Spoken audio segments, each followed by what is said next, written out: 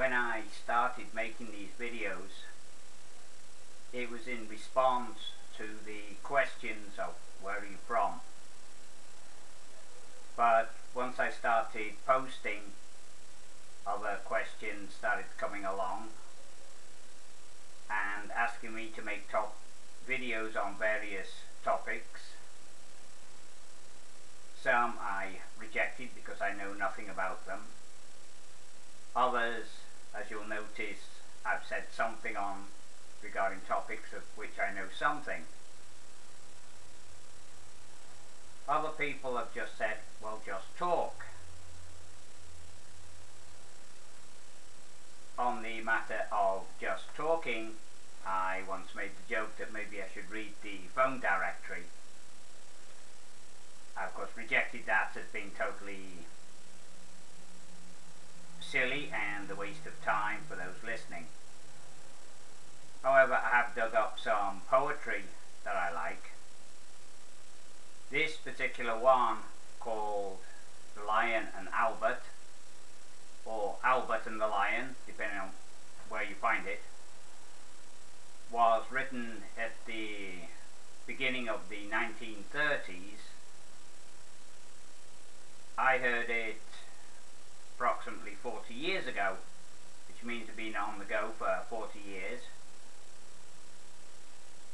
It was presented by a performer called Stanley Holloway, who presented it with a Lancashire accent.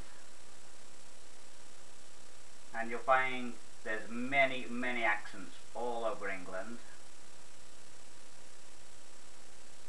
and I can't do a Lancashire accent as such.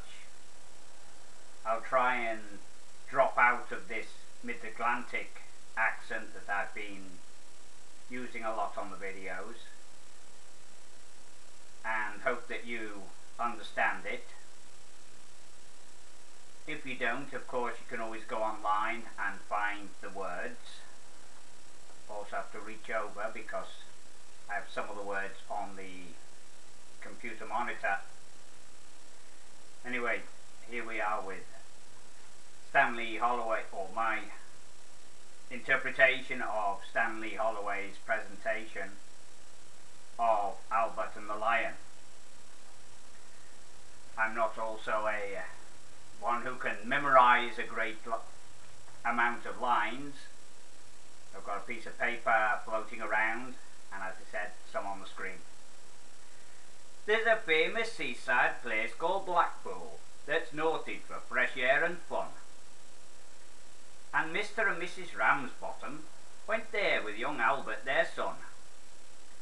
A grand little lad was young Albert, all dressed in his best, quite a swell, with a stick with an horse's head handle, the finest that Woolworths could sell. They didn't think much of the ocean. The waves they was fiddling in small. There were no wrecks and nobody drowned it. In fact, nothing to laugh at all. So, seeking for further amusement, they paid and went into the zoo, where there'd lions and tigers and camels, and old ale and sandwiches too. There was one great big lion called Wallace. His nose was all covered with scars. He lay in a somnolent posture, with the side of his face on the bars. Now Albert had heard about lions, how they was ferocious and wild. To see Wallace lying so peaceful, well, it didn't seem right to the child. So straightway the brave little fella, not showing a morsel of fear, took his stick with the horse's head handle and pushed it in Wallace's ear. You could see that the lion didn't like it, but giving a kind of a roll, he pulled Albert inside the cage and swallowed the little lad whole. Well, Pa, who had seen the occurrence and didn't know what to do next, said, "Mother, young lion's ate Albert." And Mother said, "Well, I'm vexed.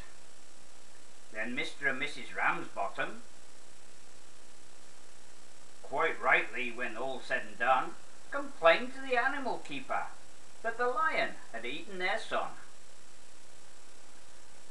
The keeper was quite nice about it. He said, "What a nasty mishap.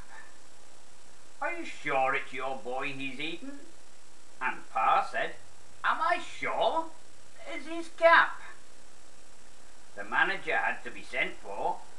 He came and he said, "What's to do?" Pa said, "Young lion's at Albert, and him in his Sunday clothes too." Then Mother said, "Right, young fella, I think it's a shame and a sin for him to go and eat Albert after we paid to come in." Then off they went to the police station in front of the magistrate's chap and told him what happened to Albert and proved it by showing his cap. The manager wanted no trouble. He took out his purse right away, saying, "How much to settle the matter?" And Pa said, "How much do you usually pay?" But Mother had turned a bit awkward when she saw where young Albert had gone. She said, "No, someone's got to be summoned." So that was decided upon. The magistrate gave his opinion that no one was really to blame. He said that he hoped the Ramsbottoms would have further sons to their name. At that Mother got proper blazing. "And thank you kindly, sir," said she. "We'll waste all our lives raising children that feed ruddy lions? Not me.